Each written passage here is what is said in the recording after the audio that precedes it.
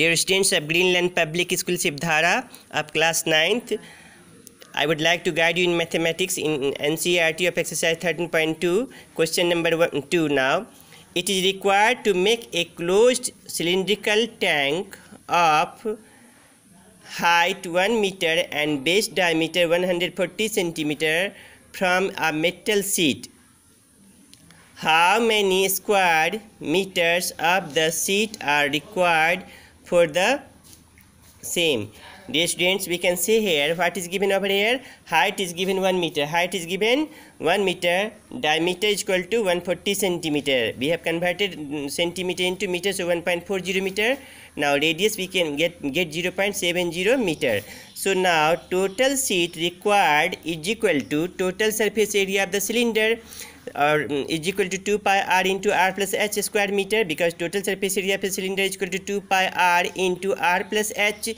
So 2 into 22 upon 7 into r, we have got 0.70 into r plus h, 0.70 plus height 1 meter square is equal to 2 into 22 into, if you cross 0.70 by 7, you will get 0.10 into 1.77 meter square. Now if you multiply 20 into 2 into 1.10, you will get here 4.4 into 1.7, and overall, if after multiplication we get here 7.48 meter square. So this is the total area of sheet required for making the closed cylinder, that is 7.48 meter square.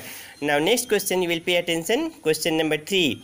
A metal pipe is 77 centimeter long. A metal pipe is 77 meter long. The inner diameter means this part, the inner diameter of the pipe is 4 centimeter. How much? 4 centimeter. And outer diameter, because it is a hollow pipe, so like that it will be, so its external diameter is 4.4. external diameter is 4.4. This is known as external diameter. So external diameter is 4.4 meter and internal diameter is 4 centimeter. So dear students, if internal diameter is 4 centimeter, the internal radius will be 2 and external radius will be half of 4.4, that is 2.2. So I have got over here. And now in this question, we have to find out inner curved surface area, outer curved surface area and total surface area. Dear students, height is given 77 centimeter. Radius, inner radius is equal to half of inner diameter, that is 4 upon 2, that is 2 centimeter, and outer radius I am denoting by r, is equal to 4.4 upon 2 is equal to 2.2 centimeter. Now inner curved surface area is equal to 2 pi into r into h, that is a smaller r we have to take for inner surface area. So we have got here 2 into 22 upon 7 into 2 into height is 77. After crossing we get over here 968 meter square. So internal surface area of the pipe, we have got 968 meter square. Now we have to find out outer curved surface area, and for this we have to take external radius. So outer curved surface area of the pipe is equal to 2 pi RH is equal to 2 into 22 upon 7 into 2.2. This is 2.2. external radius we have got 2.2 over here. So 2.2 into height 70 centimeter. After crossing we get here 1064.8 centimeter square, that is 1064.8 centimeter square. So we have got outer curved surface area 1064.8 centimeter square. Inner curved surface area we have got 968 centimeter square. Now we have to find out total surface area.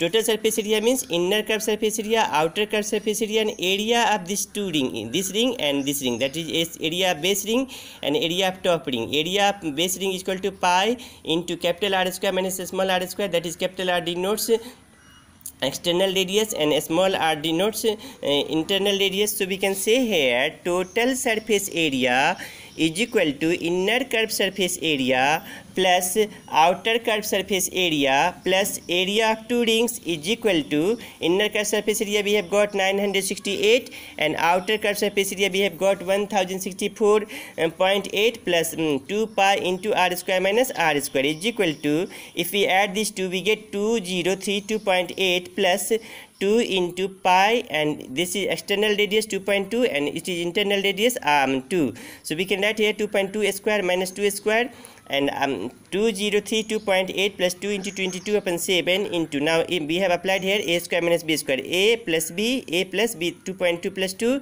into a minus b 2.2 minus 2 centimeter square is equal to 2032.8 plus 44 upon 7 into 4.2 into 0.2 centimeter square is equal to 2032.8 plus 5.28 is equal to 2038.08 centimeter square after calculation we have got. So this is total surface area, that is inner curved surface area, outer curved surface area, and area of two rings. By that way we have got.